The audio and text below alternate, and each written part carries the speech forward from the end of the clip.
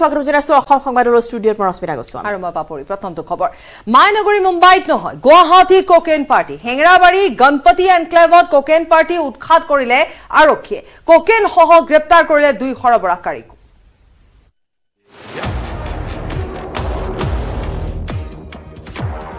আধুনিকতাৰ ধাম খুমিয়াত বিপদাপন্ন যুৱ প্ৰজন্ম আধুনিকতাৰ নামত বিপথে পৰিচালিত হৈছে এতিয়া যুৱ সমাজ কোকেইন পাৰ্টি ৰেভ পাৰ্টি আদি যেন এতিয়া চিনাকি নাম হৈ পৰিছে যুৱ প্ৰজন্মৰ মাজত আৰু গুৱাহাটী উত্তৰ পূৰ্বাঞ্চলত দুৱাৰমুখ গুৱাহাটীত এতিয়া ৰেভ পাৰ্টি কোকেইন পাৰ্টি ধাৰাবাহিক ৰূপত আৰম্ভ হৈছে গুৱাহাটী মহানগৰীৰ বিলাসী এপাৰ্টমেণ্টসমূহত ফ্লেটসমূহত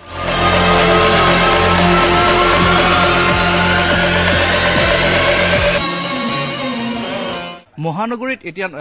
নিষিদ্ধ ড্ৰাগছৰ যেন অবাধ প্ৰচলন হৈছে আৰু যোৱাকালি দিনটোত যোৱানিশা দেখা পোৱা গৈছিল যে হেঙেৰাবাৰী যিটো গণপতি এনক্লেভ আছে এনক্লেভত বৃহৎ পৰিমাণৰ আচলতে কেইবা কোটি টকা মূল্যৰ কোকেইন আৰু MDMA নামৰ এবিধ নিষিদ্ধ ড্ৰাগছ আৰক্ষীয়ে জব্দ কৰিবলৈ সক্ষম হৈছে শেহতীয়াকৈ হেঙেৰাবাৰীৰ গণপতি এপাৰ্টমেণ্টত অভিযান চলাই এটা বৃহৎ ঘাটি উৎখাত কৰিবলৈ সক্ষম হ'ল মহানগৰবাসী কেৱল এই এপাৰ্টমেণ্টটোৱে নহয় ইয়াৰ পূৰ্বে গুৱাহাটী মহানগৰীৰ খাৰঘুলিকে ধৰি একাংশ স্থানত ৰেভ পাৰ্টিৰ ঘটনা সংঘটিত হৈছে প্ৰসংগক্ৰমে উল্লেখ কৰিব লাগিব শেহতীয়াকৈ গুৱাহাটী মহানগৰীত বৃহৎ চাইবাৰ অপৰাধী চক্ৰ উৎখাত কৰা হৈছে আৰু সেই চক্ৰটোৰ যিসকলক গ্ৰেপ্তাৰ কৰা হৈছে সেইসকলেও সঘনাই ৰেভ পাৰ্টি কৰিছিল কোকেইন সেৱন কৰিছিল সেই ৰেভ পাৰ্টিত কোটি টকা মূল্যৰ কোকেইন জব্দ কৰা হৈছে পুনৰবাৰ গুৱাহাটী মহানগৰীৰ মাজমজিয়াত আৰু এইখন গুৱাহাটী মহানগৰীতে এপাৰ্টমেণ্টত ৰেভ পাৰ্টি পাতি ৰঙা ঘৰৰ আলহী হ'ল যুৱক যুৱতী এয়া হেঙেৰাবাৰীৰ বিলাসী এপাৰ্টমেণ্ট গণপতি এপাৰ্টমেণ্ট য'ত ক্ৰাইম ব্ৰাঞ্চৰ অভিযানত পোহৰলৈ আহিল ৰেভ পাৰ্টিৰ এটা ভয়ংকৰ তথ্য আৰু এই এপাৰ্টমেণ্টৰ পৰা গ্ৰেপ্তাৰ কৰা হ'ল বিলাসী এপাৰ্টমেণ্টত ৰেভ পাৰ্টি পতা কেইবাজনো যুৱক যুৱতীক ৰেভ পাৰ্টিৰ পৰা বুজন পৰিমাণৰ কোকেইন সহ দুই সৰবৰাহকাৰীকো গ্ৰেপ্তাৰ কৰিবলৈ সক্ষম হৈছে ক্ৰাইম ব্ৰাঞ্চ আৰু আৰক্ষীয়ে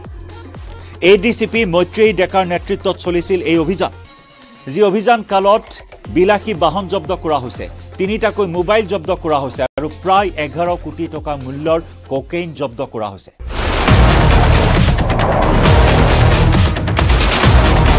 যুৱ প্ৰজন্মক ধ্বংসৰ গৰাহলৈ তিল তিলকৈ ঠেলি দিছে এই cocaine rave party cocaine party ইত্যাদি সমূহে ড্ৰাগছৰ বিৰুদ্ধে জিৰো টলাৰেন্স নীতি গ্ৰহণ কৰিছে চৰকাৰে আৰক্ষী প্ৰশাসনে এই ক্ষেত্ৰত মুখ্যমন্ত্ৰী ডক্টৰ হিমন্ত বিশ্ব শৰ্মায়ো গুৰুত্ব সহকাৰে লৈছে ড্ৰাগছ বিৰোধী অভিযান চলি আছে গুৱাহাটীকে ধৰি ৰাজ্যৰ চুকে কোণে প্ৰতিনিয়ত ড্ৰাগছ জব্দ কৰা হৈছে ড্ৰাগছৰ ঘাটি উৎখাত কৰা হৈছে কিন্তু তাৰ মাজতে এনেদৰে এতিয়া গোপনে হিপাই গৈছে গোপনে এতিয়া ৰেভ পাৰ্টিকে ধৰি কোকেইনৰ প্ৰচলন গুৱাহাটীত এনেদৰে বৃদ্ধি পাইছে যে এতিয়া সমগ্ৰ গুৱাহাটীৰ যুৱ প্ৰজন্মকে সানি ধৰিছে এই কোকেইনে কিন্তু প্ৰশ্ন হৈছে এই চক্ৰ কেনেদৰে নিয়ন্ত্ৰণ হৈ আছে কোৰ পৰা নিয়ন্ত্ৰণ হৈ আছে কাৰ নেতৃত্বত চলি আছে কোকেইনৰ সৰবৰাহ ইয়াৰ যোগান কাক কাক দিয়া হয় কোৰ পৰা সৰবৰাহ কৰা হয় কোকেইন ইত্যাদি বিভিন্নখিনি প্ৰশ্ন আৰু এই প্ৰশ্ন সন্দৰ্ভত ইতিমধ্যে কিছু কথা সদৰি কৰিছে সংবাদ মেলত মহানগৰ আৰক্ষী আয়ুক্ত দিগন্ত বৰাই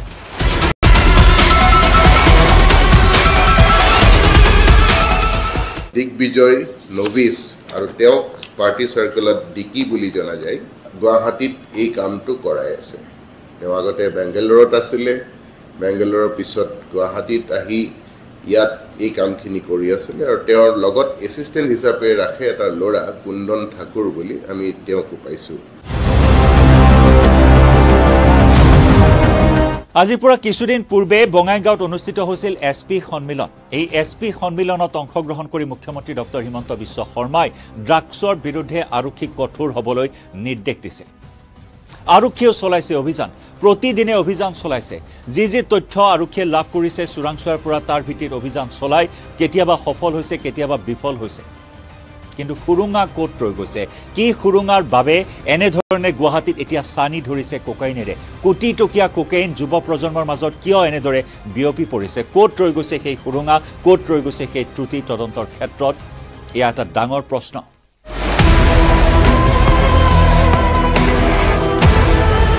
গুৱাহাটী মহানগৰীৰ এই বিলাসী এপাৰ্টমেণ্টত সঘনাই চলি অহা এই ৰেভ পাৰ্টি উৎখাত কৰাৰ ক্ষেত্ৰত কিয় ব্যৰ্থ হৈছে আৰক্ষী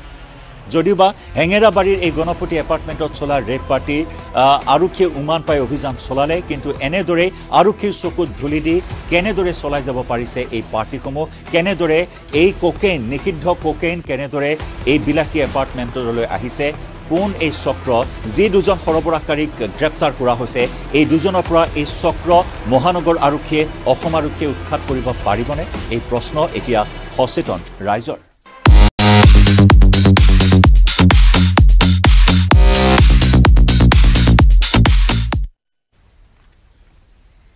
চৌবিছৰ নিৰ্বাচনী মহাৰণৰ প্ৰাক্ষণত বিৰোধী ঐক্য ইণ্ডিয়াত ধুমুহা এথিক্স কমিটিৰ পৰামৰ্শৰ পিছতে লোকসভাৰ পৰা বহিষ্কাৰ কৰা হৈছে টিএমচি সাংসদ মহুৱা মৈত্ৰক খাৰিজ কৰা হৈছে মহুৱাৰ সাংসদ পদ লোকসভাৰ পৰা বহিষ্কাৰ হ'ল তৃণমূল কংগ্ৰেছৰ সাংসদ মহুৱা মৈত্ৰা कि सांसद श्रीमती महुआ मित्रा का आचरण अनैतिक और संसद सदस्य के रूप में अशोभनीय है और इस कारण उनको लोकसभा सदस्य बने रहना उपयुक्त नहीं होगा इसलिए संकल्प करती है कि उन्हें लोकसभा की सदस्यता से निष्कासित कर दिया जाए जो सदस्य इस प्रस्ताव के पक्ष में हाँ कहें जो विरोध में ना कहें मेरे विचार में निर्णय हाँ वालों के पक्ष में हाँ वालों के पक्ष में प्रस्ताव स्वीकृत हुआ অভিযুক্ত হৈছে মৈত্ৰাই দুবাই স্থিত ব্যৱসায়ী দৰ্শন হীৰানন্দানীৰ ব্যৱসায়িক স্বাৰ্থ পূৰণ কৰিবলৈ লোকসভাৰ মজিয়াত প্ৰশ্ন উত্থাপন কৰিছিল তেওঁৰ কাৰ্যকালৰ মূল 60টা প্ৰশ্নৰ 50টা প্ৰশ্নই হীৰানন্দানীক ব্যৱসায়িকভাৱে লাভান্বিত কৰিছিল এই অভিযোগ উত্থাপন কৰিছিলে বিজেপিৰ সাংসদ নিশিকান্ত দুবে আৰু অভিযোগ উত্থাপন কৰাৰ পিছত গোটেই বিষয়টো এথিক্স কমিটিৰ ওচৰলৈ গৈছিল এথিক্স কমিটিয়ে 450 পৃষ্ঠাৰ প্ৰতিবেদন দাখিল কৰিছিল সংসদৰ মজিয়াত লোকসভাৰ মজিয়াত আৰু সেই প্ৰতিবেদন উত্থাপন হোৱাৰ পিছত আজি লোকসভাৰ অধ্যক্ষ ওম বিৰলাই ভয়েস ভোটৰ যোগেদি মৌখিক मतदाনৰ যোগেদি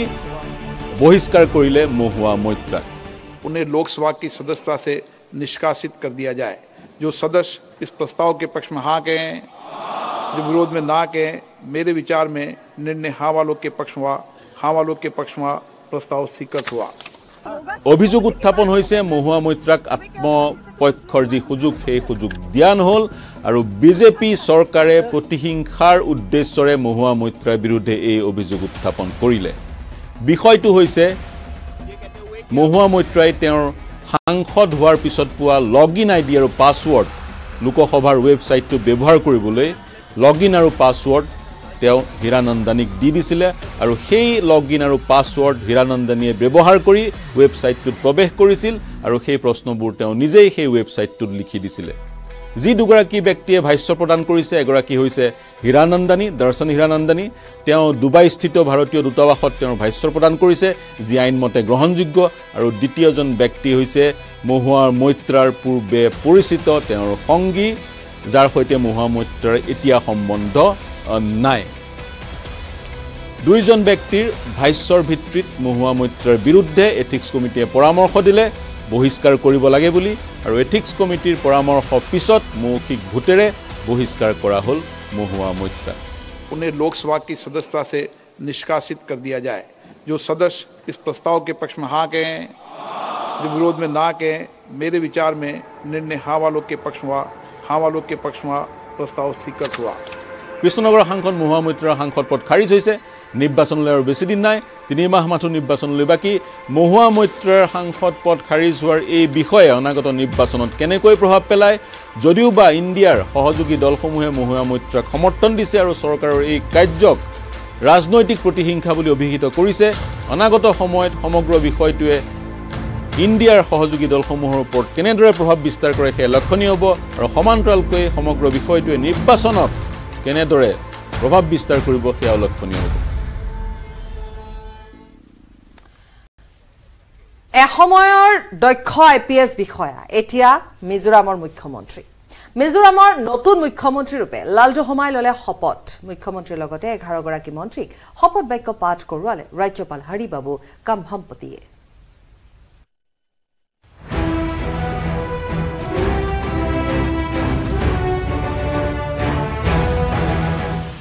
Laldoma, do solemnly affirm that I will not directly or indirectly communicate or reveal to any person or persons any matter which shall be brought under my consideration or shall become known to me as a Chief Minister for the state of Mizoram, except as may be required for the due discharge of my duties as such minister. মিজোৰামৰ নতুন মুখ্যমন্ত্ৰী লালদোহমা ৰাজ্যপাল হৰিবাবু কামভাম্পতি মুখ্যমন্ত্ৰীৰ ৰূপে শপত বাক্য পাঠ কৰোৱালে লালদোহমা ৰাজভৱনৰ প্ৰাংগণৰ অস্থায়ী প্ৰেক্ষাগৃহত মুখ্যমন্ত্ৰী লালদোহমাৰ লগতে শপত গ্ৰহণ কৰিলে লালদোহমা চৰকাৰৰ 11 গৰাকী মন্ত্ৰীয়ে শপত ললে 7 গৰাকী কেবিনেট মন্ত্ৰী আৰু 4 গৰাকী ৰাজ্যিক মন্ত্ৰী কেবিনেট মন্ত্ৰী হিচাপে শপত গ্ৰহণ কৰিলে মিজোৰাম জোৰাম পিপলছ মুভমেণ্টৰ দলীয় নেতা ভান লাল ৰুৱাটাই একেখন মঞ্চতে মিজোৰামৰ প্ৰথম গৰাকী মহিলা মন্ত্ৰীৰ ৰূপে শপত ললে পি লাল ৰিনপুয়ে মন্ত্ৰীসভাত স্থান পালে ফুটবলাৰ বিধায়ক কু লাল হিং লোৱা মাৰি শপত গ্ৰহণ অনুষ্ঠানত জেপিএম দলৰ সকলো বিধায়ক উপস্থিত থাকিল লগতে উপস্থিত থাকিল প্ৰাক্তন মুখ্যমন্ত্ৰী জোৰাম থাংগা লালথান হাওলা লালদোহমাৰ শপত গ্ৰহণ অনুষ্ঠানত জেপিএমৰ আন বিজয়ী বিধায়কৰ লগতে উপস্থিত থাকিল মিজোৰামৰ আটাইতকৈ কনিষ্ঠ বিধায়িকা ভেৰিল ভেনিছান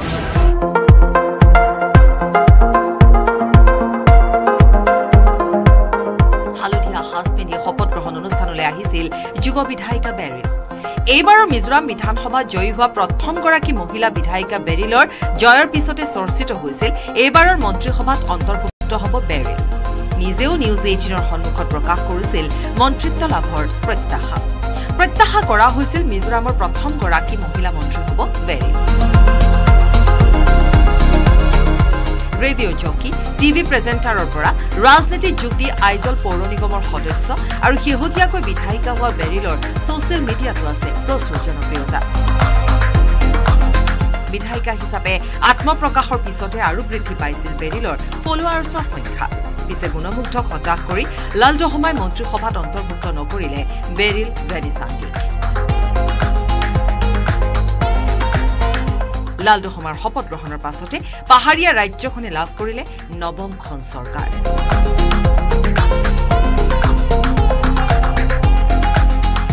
bureau report news 18 Assam north east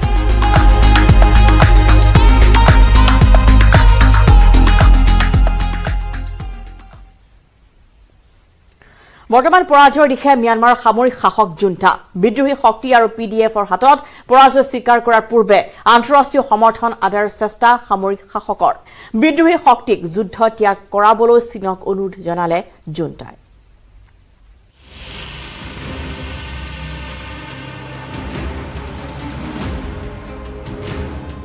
চুবুৰীয়া ৰাষ্ট্ৰ ম্যানমাৰ আৰু চুবুৰীয়া ৰাষ্ট্ৰ ম্যানমাৰ ইতিমধ্যে যুদ্ধত বিধ্বস্ত অৱস্থাত গতি কৰিছে আৰু এইখন চুবুৰীয়া ৰাষ্ট্ৰ ম্যানমাৰৰ সামৰিক শাসকৰ বিৰুদ্ধে পিপলছ ডিফেন্স ফ'ৰ্চ যিটো আচলতে ম্যানমাৰ জনসাধাৰণৰ সমৰ্থিত এটা সামৰিক গোট তাৰ লগতে বিদ্ৰোহী শক্তি য'ত আছে দশকৰ পাছত দশক ধৰি ম্যানমাৰত বিভিন্ন প্ৰদেশত বিভিন্ন অঞ্চলত সশস্ত্ৰ বিদ্ৰোহ কৰি থকা সংগঠনসমূহ সেইসমূহ একত্ৰিত হৈ সামৰিক শাসক জুণ্টা বাহিনীৰ বিৰুদ্ধে যুদ্ধ আৰম্ভ কৰিছে আৰু ইতিমধ্যে 25তকৈ অধিক অঞ্চল শতাংশতকৈ অধিক অঞ্চল ইতিমধ্যে বাৰ্মিজ আৰ্মিক খেদি সেই অঞ্চলসমূহ দখল কৰিছে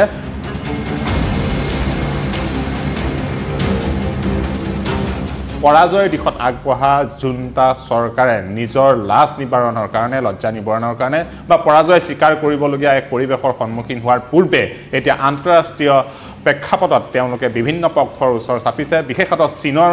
কাষ চাপিছে চীনৰ বেইজিং ভ্ৰমণলৈকে গৈছে ম্যানমাৰ জুণ্টাৰ বৈদেশিক সচিবগৰাকী আৰু চীনক অনুৰোধ কৰিছে বৈদেশিক সচিবগৰাকীয়ে বৈদেশিক মন্ত্ৰীগৰাকীয়ে চীনৰ বৈদেশিক মন্ত্ৰালয়ৰ যে থ্ৰী বৰ্ডাৰহুড এলায়েন্সে চীন ম্যানমাৰ সীমান্তৱৰ্তী সেই অঞ্চলছোৱা চান প্ৰদেশত ইতিমধ্যে অধিগ্ৰহণ কৰি লৈছে আৰু তাৰ পৰা বাৰ্মিজ সেনা খেদি পঠাইছে বা তেওঁলোকক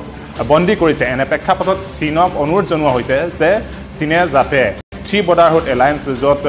তিনিটা সশস্ত্ৰ বিদ্ৰোহী সংগঠনে যুদ্ধ কৰি আছে সেই ঐক্যমঞ্চক বাধ্য কৰাব লাগে যে যুদ্ধ এৰিব লাগে জুণ্টা চৰকাৰৰ বিৰুদ্ধে যুদ্ধ আৰম্ভ কৰিছিল অপাৰেশ্যন 1027 অৰ্থাৎ বিগত 27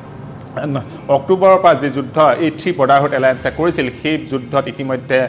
চীন ম্যানমাৰ সীমান্তৱৰ্তী অঞ্চলছোৱাত নিজৰ দখল এৰিবলগীয়া পৰিৱেশৰ সূচনা হৈছে বাৰ্মিজ আৰ্মি এনে সন্ধিখনত চীনক সহায় কৰিবৰ কাৰণে আহ্বান জনাইছে জুণ্টা চৰকাৰে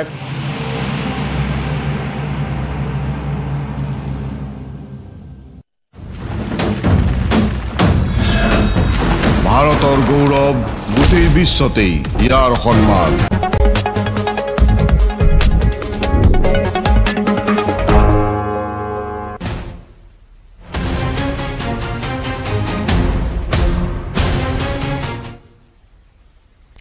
সমাজবাদী পাৰ্টিৰ জ্যেষ্ঠ নেতা কপিল সিবালৰ বিস্ফোৰক মন্তব্য উচ্চতম ন্যায়ালয়ত অসম বিৰোধী মন্তব্য আগবঢ়াই কপিল সিবালে অসম ব্ৰহ্মদেশৰহে অংগ আছিল অসম ব্ৰহ্মদেশৰ অংগ আছিল বুলি তেওঁ মন্তব্য আগবঢ়াইছে ব্ৰহ্মদেশৰ পৰাহে অসমক ভাৰতৰ অংগ কৰা হৈছিল কা আৰু ভিত্তিবৰ্ষক গোচৰৰ শুনানিত এই মন্তব্য আগবঢ়াইছে সিবালে অসম ম্যানমাৰৰ এটা অংশ আছিল বুলি তেওঁ মন্তব্য কৰে ইংৰাজে ব্ৰহ্মদেশৰ পৰাহে অসম জয় কৰি লৈছিল ইংৰাজে লোৱাৰ পিছতে পূববংগ অসম এক হৈ পৰিছিল বুলি অদ্ভুত যুক্তি দৰ্শাইছে জ্যেষ্ঠ অধিবক্তাগৰাকীয়ে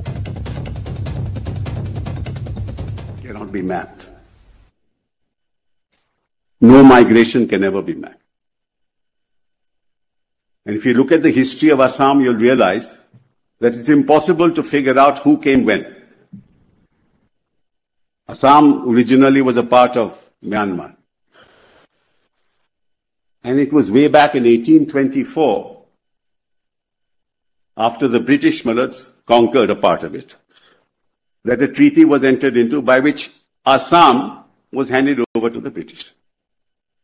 And I'm talking about 1826, 1824, 1826. You can imagine the kind of movements of peoples that must have taken place in the context of the then British Empire. And if you jump to 1905, you will have the partition of Bengal. আৰু কপিল সিবালৰ এই মন্তব্যৰ পিছতে এতিয়া সমালোচনা কৰিছে মন্ত্ৰী পিয়ুষ হাজৰিকাই কপিল সিবালৰ এই মন্তব্যৰ পিছতে এতিয়া সমালোচনা কৰিছে মন্ত্ৰী পিয়ুষ হাজৰিকাই এনেদৰে এক্সত তেওঁ মন্তব্য আগবঢ়াইছে আৰু সমান্তৰালভাৱে দেখিবলৈ পোৱা গৈছে যে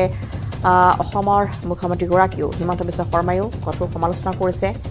কপিল সিবালৰ এই অদ্ভুত যুক্তিৰ পিছতে আৰু কপিল সিবালৰ মন্তব্যক লৈ প্ৰতিক্ৰিয়া ব্যক্ত কৰিছে মুখ্যমন্ত্ৰী হিমন্ত বিশ্ব শৰ্মাই এগৰাকী অধিবক্তাই যিকোনো যুক্তি আগবঢ়াব পাৰে বুলি মন্তব্য মুখ্যমন্ত্ৰী देखिए जिसको कोई बुरंजी का बारे में कोई ज्ञान नहीं है उनको कुछ बात बोलना नहीं सही है असम कभी म्यांमार का पार्ट नहीं था म्यांमार से लोग आके असम को एक समय असम का साथ क्लैश हुआ था अहोम का समय में एक brief for a brief period हम लोग उनका ऑक्यूपेशन जैसा सिचुएशन था 1-1.5 महीना का इतना ही असम और म्यांमार का संपर्क है लेकिन म्यांमार असम का साथ था ये तो कोई मुझको आज तक तो ऐसा कोई डेटा मेरा सामने नहीं आया है सुप्रीम कोर्टत কৈছে আৰু যি তাৰ ওপৰত টিপ্পনী কৰাটো উচিত নহয় কাৰণ সুপ্रीम কোৰ্টৰ প্ৰসিডিংৰ ওপৰত মুখ্যমন্ত্ৰী এজনে বক্তব্য ৰখাটো ঠিক নহয় আৰু কোৰ্টত কেছ এটা জিকিবৰ কাৰণে উকিলে বিভিন্ন ধৰণে প্ৰশ্ন আনে গতিকে এটো এটা উকিলৰ আৰ্ট হয় কাৰণ হেখনটো আৰু কোনো ইতিহাস লিখা জায়গা নহয় এটা কেছ জিকিবৰ কাৰণে কেতিয়াবা কোনোবা উকিলে শুদ্ধ কথাও কয় ভুল কথাও কয় গতিকে তেওঁ বাহিৰত আহি খুদিলে তেওঁ হয়তো কব মই কেছটো জিকাৰ কাৰণে কৈছো বিধানসভা নিৰ্বাচনৰ ফলাফলৰ পিছত এতিয়া বিজেপিয়ে দখল কৰা 3 ৰাজ্যত মুখ্যমন্ত্ৰী কেন্দ্ৰিক চৰ্চা মুখ্যমন্ত্ৰী পদৰ প্ৰাৰ্থী বাছনিৰ বাবে বিজেপিয়ে নিযুক্তি দিছে পৰ্যবেক্ষকক কিন্তু ছত্তীশগড় মধ্যপ্ৰদেশ আৰু ৰাজস্থানত কাক পৰ্যবেক্ষক নিযুক্তি দিছে গেৰুৱা বাহিনীয়ে চাওঁ আহক এই ৰিপৰ্ট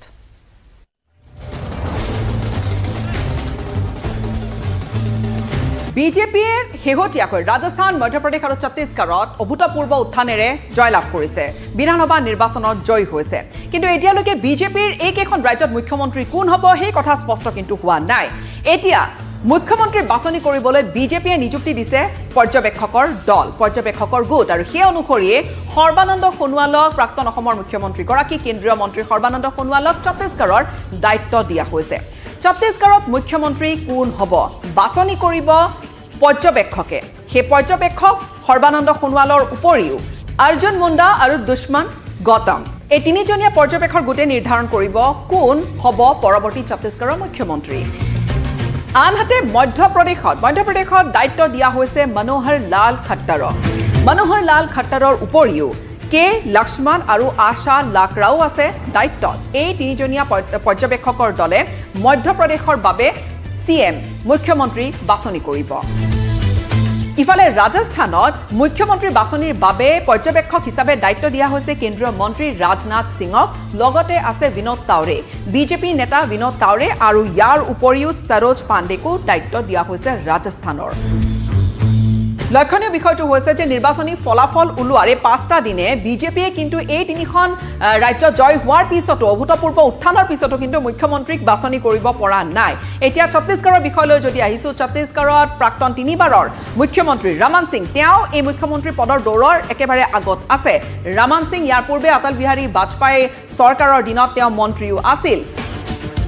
ৰমন সিঙৰ উপৰিও লগতে ছত্তীশগড়ত নাম চৰ্চাত আছে বিজেপি নেতা অৰুণ চাউৰ বিজেপিৰ সভাপতিৰ দায়িত্বত অৰুণ চাও আছে ইয়াৰ উপৰিও দুৰ্গ সমষ্টিৰ বিধায়ক বিজয় বাঘেল তেওঁৰ নামো আছে লগতে অপি চৌধুৰীকো কোনোৱে মুখ্যমন্ত্ৰীৰ দৌৰত ৰাখিছে সাংসদ অপি চৌধুৰীৰ উপৰিও আন এটা প্ৰসংগ উত্থাপন হৈছে বা নাম চৰ্চাত আছে এই ধৰণে যে কৰবাত পদ পৰিৱৰ্তন এটা হ'বলৈ গৈ আছে নেকি ছত্তীশগড়ত বিজেপিয়ে কোনো মহিলাৰ হাতত দায়িত্ব অৰ্পণ কৰিব পাৰে নেকি শেষ মুহূৰ্তত ৰেণুকাই ৰণ জিকিব পাৰে নেকি ছত্তীশগড়ত নতুন এটা হয়তো চমক বিজেপিয়ে দিব পাৰে ৰাজস্থানৰ কথা যদি আপোনালোকক কওঁ ৰাজস্থানত বসুন্ধৰা ৰাজেকে হয়তো আকৌ দায়িত্ব দিয়া হ'ব পাৰে চৰ্চাত বিভিন্নজনৰ নাম কিন্তু আছে বসুন্ধৰা ৰাজে ইতিমধ্যে দিল্লীত জেপি নাড্ডাক সাক্ষাৎও কৰিছে বিজেপিৰ ৰাষ্ট্ৰীয় সভাপতিগৰাকীক বসুন্ধৰা ৰাজে সাক্ষাৎ কৰিছে দেখা গৈছিল হাঁহি মুখে ওলাই গৈছে সাক্ষাৎ কৰি বসুন্ধৰা ৰাজে এতিয়া শেষ মুহূৰ্তত গৈ কাৰ নাম ঘোষণা কৰা হয় সেইখিনি লৈ কিন্তু যথেষ্ট আচলতে অপেক্ষা বা উৎকণ্ঠা এটা অব্যাহত আছে পৰ্যবেক্ষকৰ গোট নিৰ্বাচন কৰি দিছে আৰু এই পৰ্যবেক্ষকে বাছনি কৰিব কোন হ'ব এই তিনিখন বিজেপিয়ে জয় হোৱা ৰাজ্যৰ বিজেপিৰ পৰৱৰ্তী মুখ্যমন্ত্ৰীগৰাকী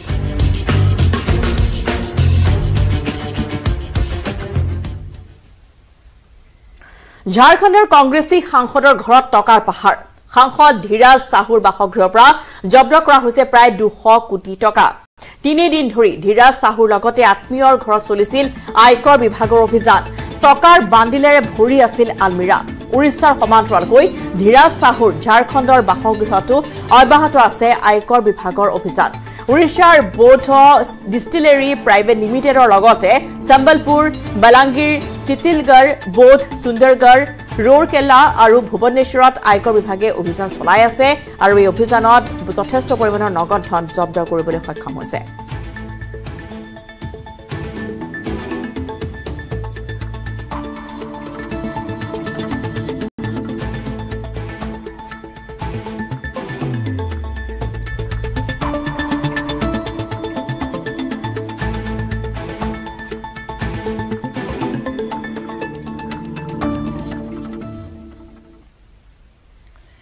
ৰেলৱে চুৰি কাৰ্যত নামিছে ৰেলৱে প্ৰথম বিভাগৰ ঠিকাদাৰ ৰেলৱে লুৰ চিৰি পাতি চুৰি কৰাৰ অভিযোগত গ্ৰেপ্তাৰ হৈছে ঠিকাদাৰ গ্যাসুদ্দিন আহমেদ প্ৰথম শ্ৰেণীৰ ঠিকাদাৰৰ লগতে গ্ৰেপ্তাৰ কৰিছে 2 চালক সহ হেণ্ডিমেনক ৰক্ষকেই হল ভক্ষক ঠিকাদাৰেই হল চুৰ আৰু অহেকত চুৰৰ হাতত লাগিল হাত কেৰেয়া ৰেলৰ ফাৰ্ষ্ট ক্লাছ টিকেটৰ বিৰুদ্ধে উঠিল চুৰিৰ অভিযোগ ৰেল বিভাগৰ কোটি টকাৰ লুৰ চিৰি আৰু পাতি চুৰিৰ অভিযোগত ৰেল আৰক্ষীৰ জালত পৰিল এগৰাকী প্ৰথম শ্ৰেণীৰ ঠিকাদাৰ পানীখাইটি ৰেল গেটৰ পৰা গ্ৰেপ্তাৰ কৰা হ'ল ঠিকাদাৰ গিয়াছুদ্দিন আহমেদক জব্দ কৰা হ'ল 103 টন চুৰিকৃত লুৰ চিৰি আৰু পাতি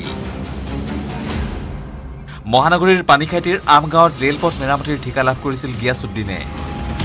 ৰেলপথ মেৰামতিৰ নামত ঠিকাদাৰ গিয়াছুদ্দিন আহমেদে ৰেল বিভাগৰ পৰা কেইবা কোটি টকাৰ ৰেলৰ লুৰ চিৰি আৰু পাতি আনিছিল ৰেল লাইনৰ মেৰামতিৰ কাম সম্পূৰ্ণ হোৱাৰ পিছতো ঠিকাদাৰ গিয়াছুদ্দিন আহমেদে ৰৈ যোৱা লুৰ চিৰি আৰু পাতিসমূহ উভতাই দিয়া নাছিল বিভাগক অৱশেষত ৰেল বিভাগে ঠিকাদাৰজনৰ বিৰুদ্ধে বামুণী মৈদামৰ পিজিৰ RPF থানাত এজাহাৰ দাখিল কৰে এই এজাহাৰৰ ভিত্তিত ৰেল সুৰক্ষা বাহিনী চমুকৈ RPFে এটা গোচৰ ৰুজু কৰি গ্ৰেপ্তাৰ কৰিলে ঠিকাদাৰ গিয়াছুদ্দিন আহমেদক ঠিকাদাৰজনক লগত লৈ RPFে অভিযান চলাই মহানগৰীৰ আমগাঁৱৰ পৰা ৰেল বিভাগৰ লুৰ সামগ্ৰী ভৰ্তি দুখনকৈ ট্ৰাক জব্দ কৰিবলৈ সক্ষম হয় লগতে গ্ৰেপ্তাৰ কৰে ট্ৰাক দুখনৰ চালক হেণ্ডিমেন সহ 3জন লোকক অজয় বৰ্মনৰ report news 18 Assam north east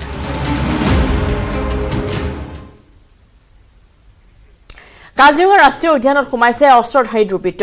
এজন দুজন নহয় 4জনকৈ অচিনাক্ত বন্দুকধাৰী যুৱকে বিচৰণ কৰি আছে কামাখ্যা সংৰক্ষিত বনাঞ্চলৰ হাতী মুৰাৰ সমীপত 4 অস্ত্ৰধাৰীৰ বিচৰণে এতিয়া ভাবুকি আনিছে কাজিৰঙাৰ বন্য জীৱ-জন্তুলৈ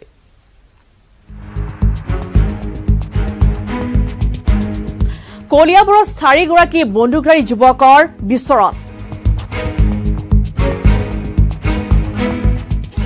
এই 4 যুৱক ক'ৰ পৰা আহিছে আৰু কলিয়াবৰৰ বনাঞ্চলত কিয় প্ৰৱেশ কৰিছে তাক লৈ এতিয়া চাঞ্চল্যৰ সৃষ্টি হৈছে এটা ভিডিঅ' প্ৰকাশ পাইছে আৰু এই ভিডিঅ'টো দেখা গৈছে যে 4জনকৈ যুৱকে হাতে হাতে ৰাইফল লৈ কলিয়াবৰৰ এই বনাঞ্চলত প্ৰৱেশ কৰিছে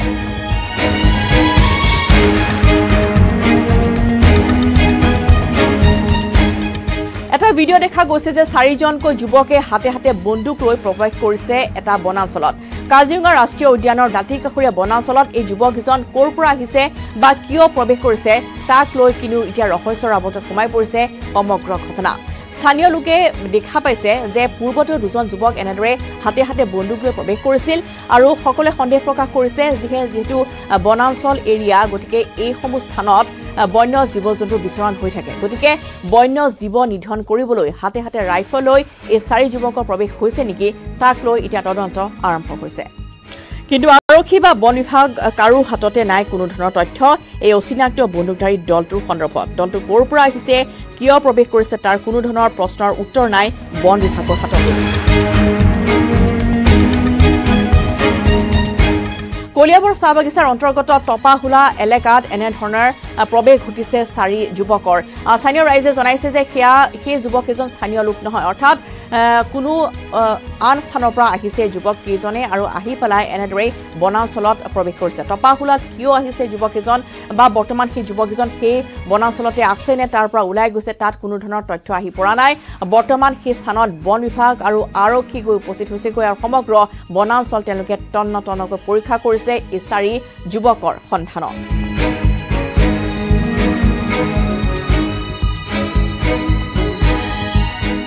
সংৰক্ষিত বনাঞ্চলৰ দাঁতিত হাতে হাতে মাৰণাস্ত্ৰ লৈ কেইবাজনো লোকে এনেদৰে PIP দি ফুৰা দৃশ্যই ভাবুকি কঢ়িয়াই আনিছে বন্য জীৱলৈ বহুতে সন্দেহ কৰিছে এয়া চোৰাং চিকাৰী দল হ'ব পাৰে কিন্তু এতিয়ালৈকে এই সন্দৰ্ভত কোনো ধৰণৰ প্ৰকৃত তথ্য নাই বন বিভাগৰ হাতত এয়া চোৰাং চিকাৰী দল নে বন্য জীৱ নিধন কৰিবলৈ এনেদৰে হাতে হাতে মাৰণাস্ত্ৰ লৈ যুৱকৰ প্ৰৱেশ ঘটিছে তাক লৈ এতিয়া বন বিভাগ আৰু আৰক্ষীয়ে অভিযান অব্যাহত ৰাখিছে এই অঞ্চলসমূহত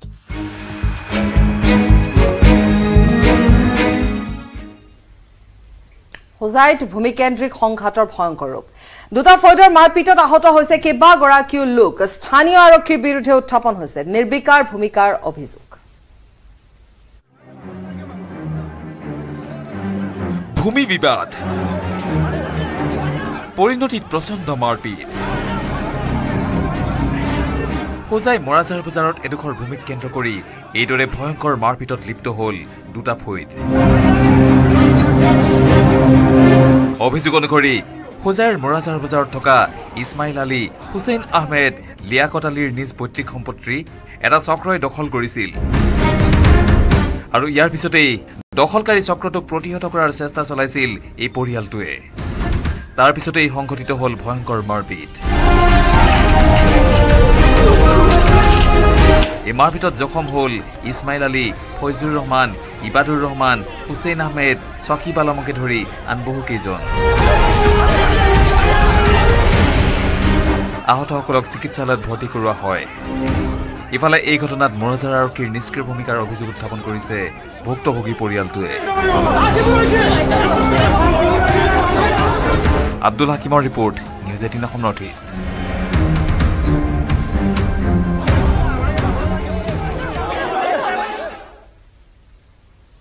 আৰু চাই লওক টপ 10 হেডলাইনছ